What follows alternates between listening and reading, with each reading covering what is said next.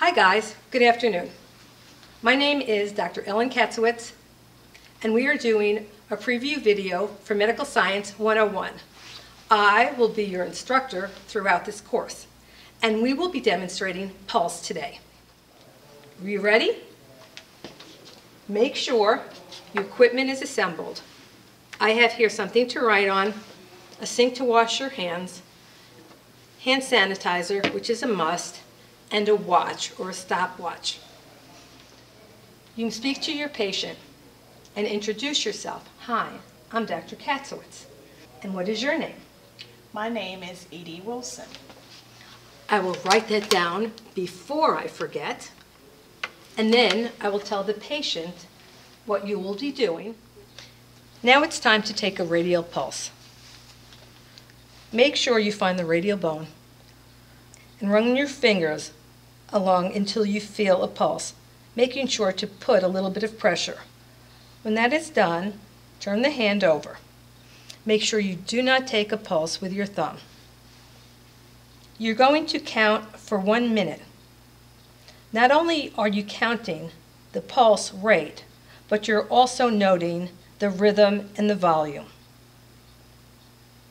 When that is complete, you record your data. Miss Wilson has a pulse rate of 61 BPM, beats per minute. Her rhythm is regular, and her volume is strong. Make sure you check the patient before she leaves and make sure that everything's okay. Is everything okay? Yes, it is. The last step is to, again, use hand sanitizer so you could get to your next patient. This concludes the video and pulse. Respiration is another vital sign that we must measure. It's kind of like a continuation of pulse, sort of, but you need to wait and see.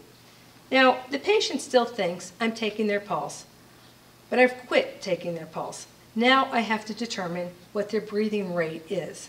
So I'm going to look at their chest. But why do you do this? Well, think about it. One of the reasons would be that if a patient knew that I was counting their breathing, like I'm counting your breathing, their breathing would more than likely alter. Therefore, you don't do that. You continue to make the patient think you are taking their pulse. Ha, clever. You count for a minute. You're watching the chest rise and fall, 1 inhalation and 1 exhalation.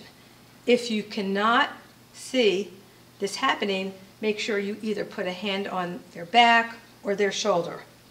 Counting for a minute, noting their rate, rhythm, and volume. For more information about our program, contact us at esquaredhomeschool.com.